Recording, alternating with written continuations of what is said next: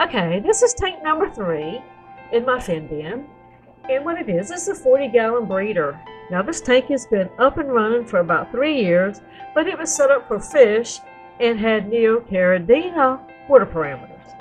Well, I decided I wanted to turn it into a caridina parameter tank, so I drained the water out, reworked some of the substrate, added my volcanic substrate back in on top of the sand, and trimmed up a few of the plants, but mostly left the majority of them where they were.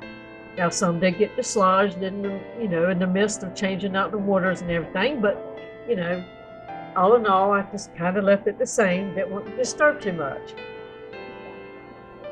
Something I have learned, and I've had to learn it the hard way, is that when you have caridina shrimp, don't mess around with your substrate, because you could release some bacteria in there, and then maybe your shrimp might pick it up, and then could kill your whole entire colony. That is just one of the ways that can happen. So in order to eliminate any possibility of that, any plant that's in there now will only get pinched off, nipped off, or whatever you need to do, but it will not get pulled out of the substrate. That I have learned all too well. And the people that I learned this kind of stuff from are people that I follow, and I trust what they tell me. So from moving forward from that, that's the ideals that I'm going to use in my shrimp tanks.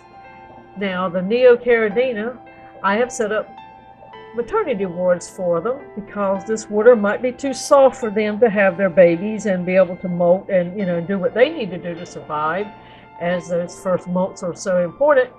So when the mamas get buried, I move them into the maternity ward, let them have their babies, and then I move the mamas back. And then once the babies are a month or two old, I move them back into the tank too.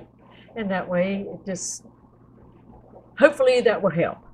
So this is tank number 3, and right now I have Oro Blue Tigers, which are the stars, and the Fire Red, Extreme Red from Papa Shrimp.